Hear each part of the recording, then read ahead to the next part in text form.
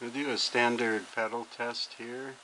This is to see how the adjustment is, how far to depress before electricity goes enough to run the motor.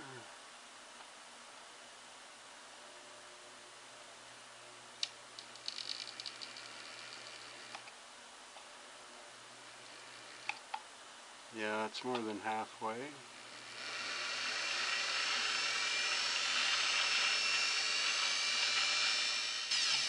Okay, it's out of adjustment. That's pretty normal. So we'll open it up and take a look and check the carbon stacks.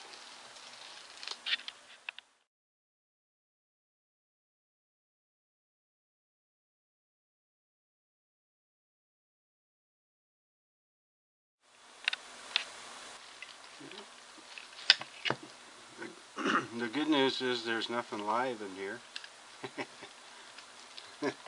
And it definitely needs some cleaning and adjusting. Yeah. Okay.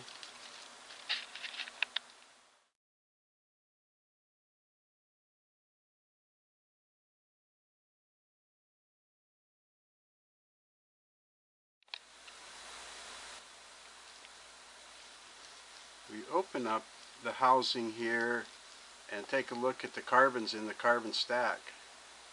And there's over 50 on each side here. And we do that because we want to clean the housing, and sometimes there's burnt carbon. I don't know if you can see the black rim there. We need to polish that off, and then we need to check all the carbons to see if any of them are burned or damaged, like in the other stack there. You see there's a little, whoop, where'd that go? There's a little chunk out of one. Looks like somebody took a bite out of the cheese there. That can make an uneven electric flow. So I'll get with that. Okay, after cleaning and inspecting all of these, what I found was the left stack had 51 carbons, and the right stack had 53. And they each have one defective carbon, the one with the bite out of it that we'll eliminate, and one that was broken in half that we'll eliminate.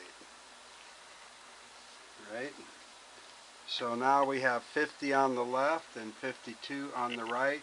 So we'll just take one from the right to the left, and we'll have equal stacks of 51. And I have removed as many as 4 from each side and had normal operation.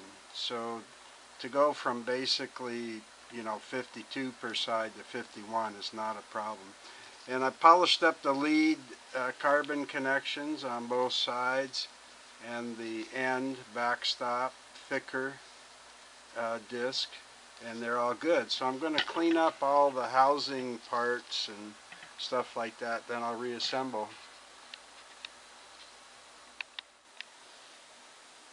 So we've got everything cleaned up now, everything degreased, polished, cleaned, the housing all set. Scrub and clean the cord. What I've got to do now is rebuild the carbon stacks into the housing and mount everything back together. And then we'll be able to adjust it and hook it up to the motor and test it.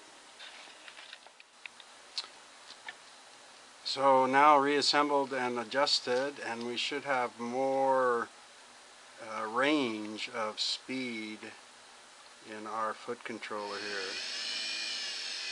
So we can go slow and then faster.